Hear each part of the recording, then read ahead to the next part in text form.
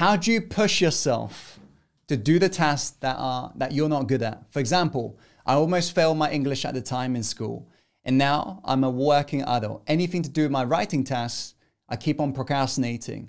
And now I'm behind my work.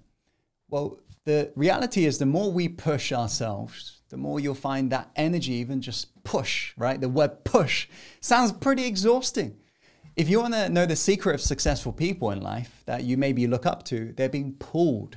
They're being pulled towards the task that are even hard.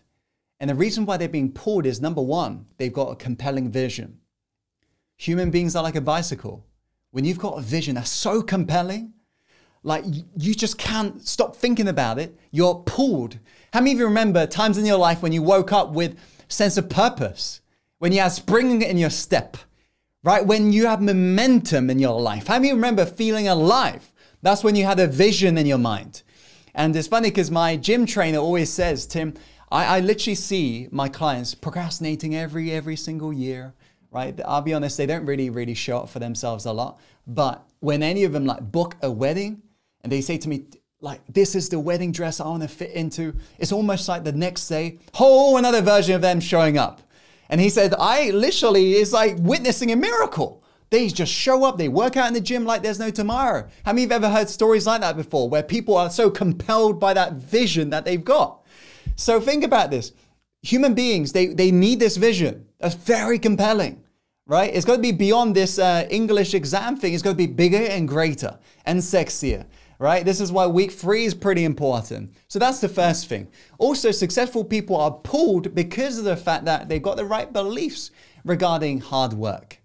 You see, most people think about it. When we even think about the word hard work, it doesn't sound too sexy. True. So here's a belief shift we got to have though. If you think about it, you are not actually growing when you're sitting back on the beach sipping margaritas. No, when are you growing? You're growing when you're being tested. You're growing when you're facing that resistance, but you step forwards in faith still. And you continue to move. You continue to persevere. When you are on the brink of quitting, when you decide to continue, that's when you're actually growing. So think about this. Strongest trees don't grow in the best soil. They grow in the strongest winds. When the winds of life comes, which it will, often when we're facing these hard tasks where we don't want to do it, right? That's when you're actually being shaped. It's just like what Rumi once said. How do you expect yourself to be polished if you're irritated by every single rub? So the belief I have about hard work nowadays is that is the thing that is actually honoring me. And here's a fact. Studies have shown the very essence of happiness. It doesn't come from material possession. True. The studies have shown from positive psychology, it doesn't come from you just achieving more. What it actually comes from is you progressing, you growing. Anytime you've actually grown yourself, you notice you tend to be the most happiest. Maybe not during the process of growth, but afterwards, how many of you ever got through it and you're like, whoa, that feels amazing. Yes, you got a sense of liberation. So a question you got to ask yourself is this: am I making progress right now?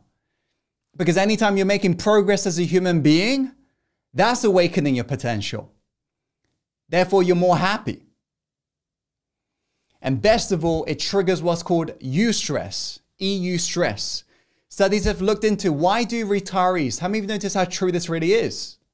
Why do retirees, most of them, when they stop doing what they're doing, end up dying younger, not older? And the studies show this because they no longer have a good stress called eustress. They realize that these individuals, they're no longer triggering their body in the right way. Because they're doing nothing to grow themselves, their body doesn't even have a reason to keep going. How many know what I'm talking about?